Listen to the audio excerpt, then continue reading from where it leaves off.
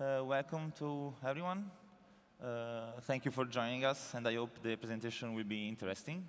So I am Steven Metai, and I will present today the Anomaly Detection System that we developed in the CERN cloud infrastructure. Let me start with presenting our team. So we are a bunch of data scientists and data engineers in the CERN cloud team. And we have Domenico Giordano, a CERN senior staff, which was supervising the whole project. And then me and Antonin, we were working on that for 1 year and some months. And it was the topic of our master thesis. So here you have the QR code. You find all the LinkedIn links, the GitLab repository link, which is publicly available. And I will also upload these slides so you can see them also later. And you have that also there, so I guess, and I hope you can zoom it. So we can start now with the outline. So I will introduce the CERN context. I will give you the motivations of our work. Then we will see some details about the system that we built, about the pipeline and the orchestration. Then we will talk about the machine learning models that the system run. And then we will talk about the results, because we compared the old system that was in use at CERN with our new data-driven one. And we will see the comparison in terms of true positive rates. So let's start with the introduction. For who doesn't know, CERN is the European Organization for Nuclear Research. It's located in the Swiss-French border, close to Geneva. And it was founded after the Second World War, following the slogan of science for peace. And there were 12 member states originally, and then year after year, the number increased until reaching 23, plus many associated states and observer states. About the personnel, there are more than 3,000 staff and fellows working in CERN, and around 13,000 associates. So many people and many employees. What is the objective of CERN is to use particle accelerators to make particle goes close to the speed of light. And to do that, we use a Large Hadron Collider, which is 27 kilometers long, underground, and we make those particles crash to each other. We have also 4 different detectors, and these detectors get all the data about the crashes, and all the data are then stored in the big data center that we have in order to let the physicists then do the experiments to prove probably their theories. So of course, to do that, we need a huge cloud infrastructure. And in the CERN cloud infrastructure, we have many OpenStack components. And the data center includes 9,000 bare metal servers managed by OpenStack. Between these 9,000, 2,000 of them are configured as hypervisors. And they serve around 13K virtual machines. And these virtual machines then offer many web services and web applications to all the CERN employees and users. So of course, given the dimension of the data center, we have also to have a big monitoring effort. We have to monitor all the OpenStack components and all the hypervisor and virtual machines that run in the system, in the cloud. And of these hypervisors, we get the logs and the metrics, and we store them in using different frameworks like Elasticsearch, InfluxDB, and HDFS. And then we have also several Grafana dashboards. So we use them to have an overview of the current status of the cloud, to perform some post-mortem analysis, some data inspection, and in what we are interested more in this presentation, the alarming system. We are interested in it because the alarming system, it's basically a Grafana dashboard, and it's what we were using at CERN for detecting anomalies in the cloud. So this is based on an analysis of individual metrics. Here we can see, for example, that we have the disk I/O time, and there was a static threshold at 900 milliseconds. So every hypervisor having values above this were considered as anomalous. So this is a bit inefficient because we have to set manually all the thresholds, and because of the huge number of servers, it's always difficult to manually go and find all these errors. And moreover, we are also missing here maybe something which is anomalous. So that's why we wanted to propose a new data-driven approach.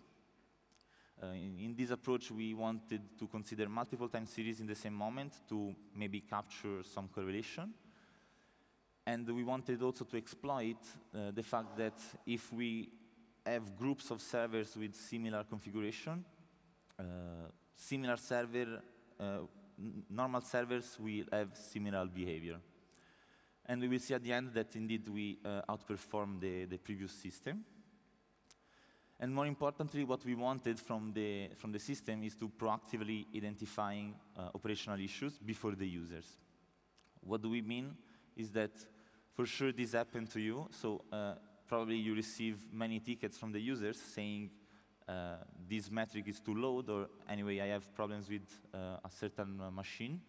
And then you go to look at the data and you see that something is wrong, and you think, okay, I could have saw that before, right? So this is the point. We wanted with the system to avoid this situation and to catch those anomalies before the users. To do this, there are two main possibilities. The first one is about performing change detection.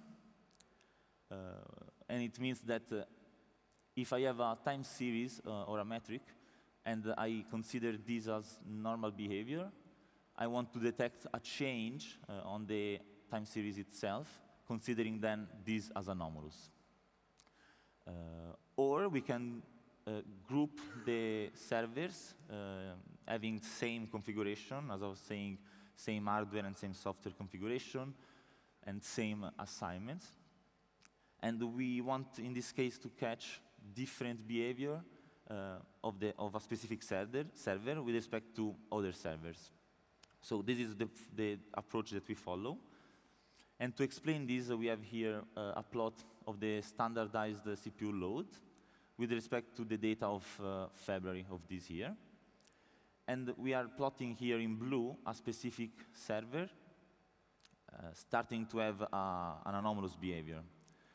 So we wanted to highlight here the fact that having in red the maximum value of the load, we can see that this server is reaching the maximum only in certain points. It means that for all the other periods, many other servers are reaching anomalous values. And here we have the minimum and the 3 major percentiles to show you the normal behavior. So of course, when this server starts to go above the normal values, we consider it as anomalous. So with our system, we want to catch those examples. And let's have a look to the system. First of all, we had to build a library. This library is mainly written in Python, and it is composed by 2 main parts. The first one is the ETL, which stands for extract, transform, and load. So what we do is to compute some normalization coefficients, and then we transform the raw data in a windowed normalized version. And then we save everything in pandas data frames that will be the inputs of our system. Then the second part is the anomaly detection core, let's say. We call it CERN, and is an analyzer wrapper of pyOD, which is the Python outlier detection library. We did a wrapper in order to have an extensible module, so we can add many other models inheriting from the pyOD library. And here we also have the code that we publish into the CERN monitoring infrastructure, all the results, and we will see that later. All this module is installable by pip, and we do that in our Jupyter notebooks in the GitLab CI/CD system. and in Airflow, which is the orchestrator that we use. So let's have a look to our pipeline. This is the main pipeline, and we can divide it in two parts. The first one in blue is the data analytics pipeline, which goes from the data sources to the publishing of the anomalies that the models find. And then in orange, we have the annotation pipeline.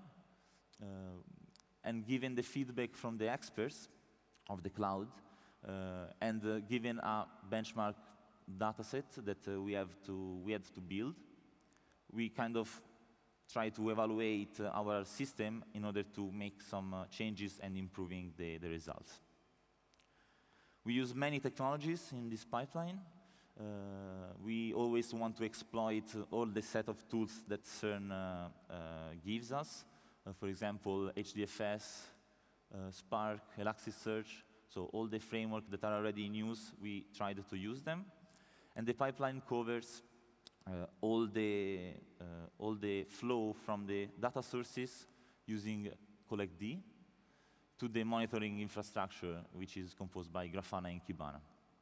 And every step of the pipeline is containerized, mainly using Docker. And if we try to apply these technologies to the pipeline, we have this image. So as I was saying, in the data sources, we use collectd and HDFS. Then we load them in the data preparation task, and we use Spark to preprocess the data. At the end of this, we will have a pandas data frame, which will be the input of our machine learning core, which is built in Python and Tensorflow. Then we make some ensemble strategies, and with FluentD, we publish the anomaly results to Elasticsearch. And thanks to Grafana, we get the data from Elasticsearch. We build some dashboards in order to look at the results and to also evaluate the whole model. So as I was saying, all the steps are based on Docker containers. And all this process in the middle is orchestrated and scheduled by Apache Airflow. So we want to have a look on this orchestrator. So Apache Airflow is an open source framework. We run it in another Docker composer itself, in another Docker container itself. And on the left, we can see all the pipeline that I will explain in the next slide. But here we can see all the runs that Airflow scheduled. So it's very easy to find if something went wrong. Every task is green if it was successful, pink if it's skipped, and then we will see why we skip some steps, and red if it was failing. So the ETL processes are submitted to the CERN infrastructure, so we don't have to do them, but the Airflow deployment and all the machine learning training and inference are always run in a single VM. Of course, you want also to have replications, so you can use multiple VMs, but what we want to highlight here is that you can use just a single VM to deploy everything. This is the pipeline, more in deep. I hope you can read. But anyway, this is the pipeline, and to write pipelines in Airflow, there is some Python code to be written. And in this Python code, you can create tasks, and you can also create the order of them. Here we have the training step and the inference step. And in every step, we check if we have already the data locally saved. If not, we start all the ETL process with Spark. But if we have them, we just skip to the next big task. And also in the training model task, if the models are already trained, we don't have to do anything, and we just skip to the inference step. The inference step then is the same, has the same structure of the training one, but of course this will run every time, because all the times that we have to make some inference, the data will be new. And on the opposite, the training part will run just the first time. We want to highlight this looking at these two graphs. So here we have the first execution of the pipeline. and here the following ones. And we can see that in the first time that we run the pipeline, we have actually to process all the training data. We have to process the machine learning models themselves and to save them. And then we can do all the inference steps. On the opposite, for the following executions, all the training part is very fast because we just check if we have the data and the models already there. And then we spend all the time in the inference part. And this means that here we use more or less 35 minutes. And here the duration is just 7, 8 minutes. This is the input of our pipeline. So the system can run in parallel with multiple algorithms. And the input are a bunch of YAML files. So here, for example, we have the YAML file saying which algorithms the system must run and must train. And for every algorithm, we have also, of course, the parameters that we can set. And as I was saying, having a wrapper class of this Python outlier detection library, we can extend our library with the new algorithms. On the opposite, this is the output of the system. And as I was saying, we use FluentD to push this whole JSON file to Elasticsearch. In particular, we publish the top 20 anomalous scores that we find for every 4 hours interval. And if we see the structure of the JSON, we are indicating the details about the algorithm that we use, about the hypervisor and the group that we are analyzing. We have here the metrics that are in input to the model, and finally the details about the anomalies score. So now we can see a bit of the machine learning models that are inside the system. The first step was to check several anomaly detection models in order to see which one was the best one.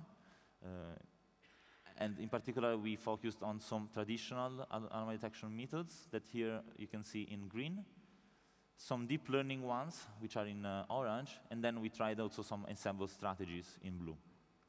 Here you can see the AUC ROC. I will talk about that later, but it's just a metric to measure the performances of the models.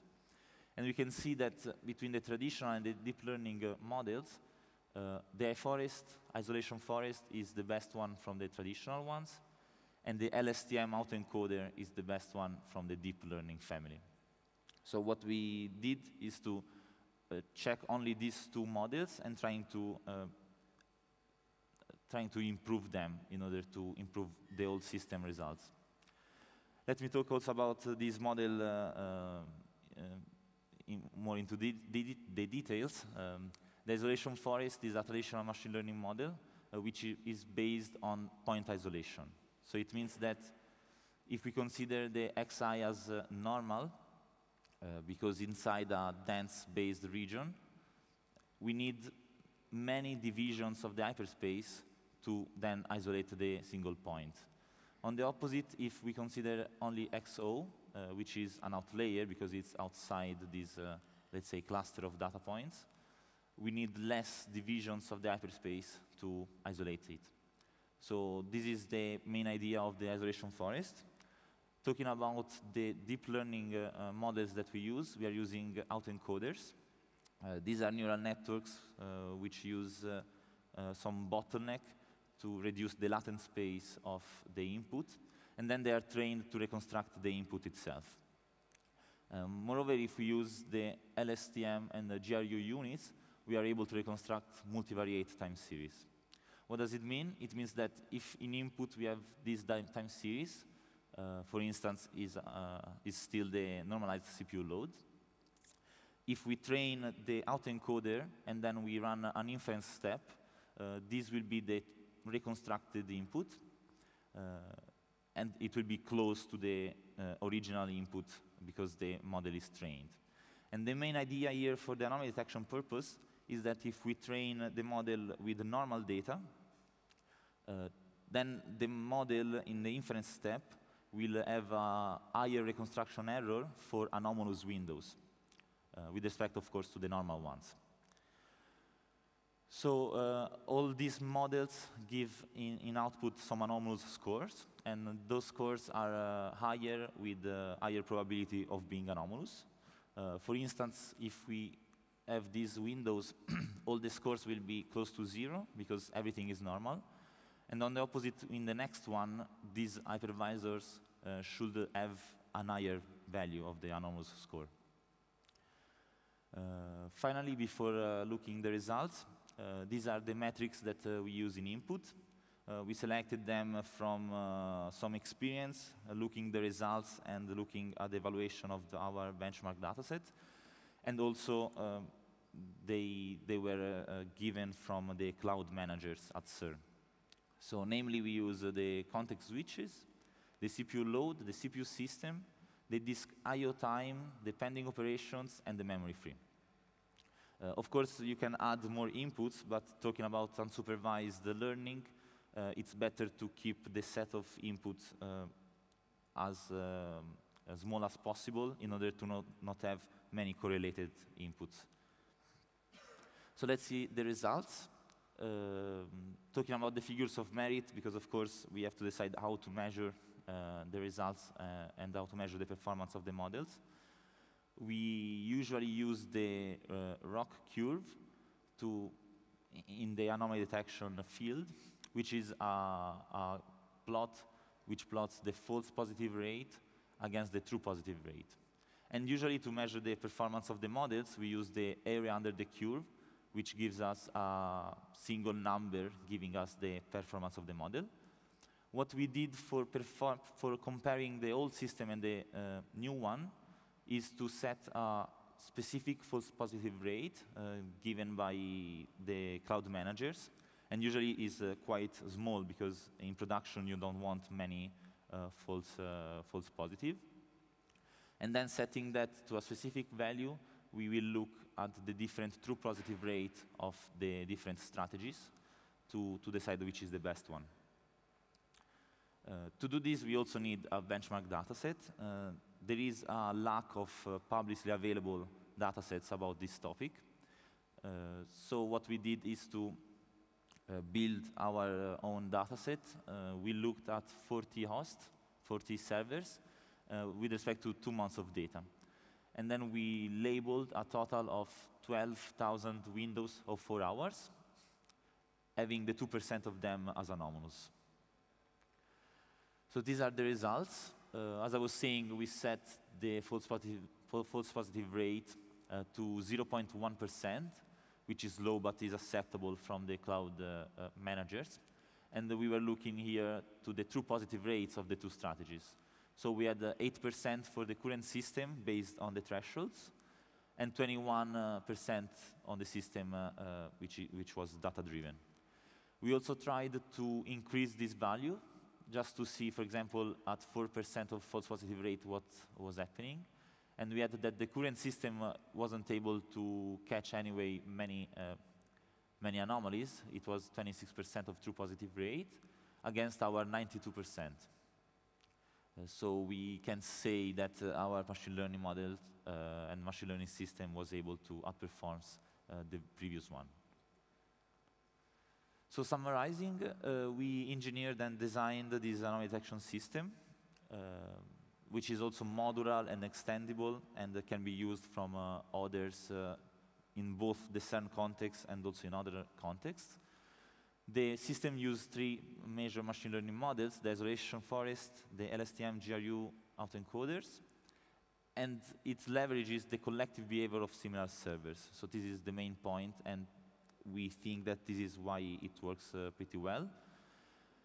And that's why it also outperforms the threshold-based solution of Grafana that was used from the cloud CERN servers, from the cloud CERN managers.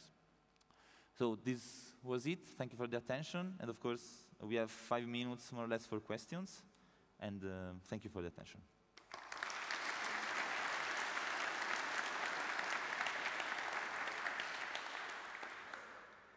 And if you have questions, please go to the microphones, because it's recorded, or I can repeat them. Thank you for the presentation. It was really interesting. I have one question. All the metrics made sense to me, but I was wondering why you chose memory free over memory used. That seems a bit counterintuitive. Is there any specific reason? Was memory free more specific, or is it just because it's easier in some way? There is no specific answer, a specific reason. As I was saying, we were just trying to not have correlated inputs. So one of the two was anyway good. Okay. So, but it was a bit random, actually. Okay, thank you. We just used the memory free, and the cloud managers said that was okay.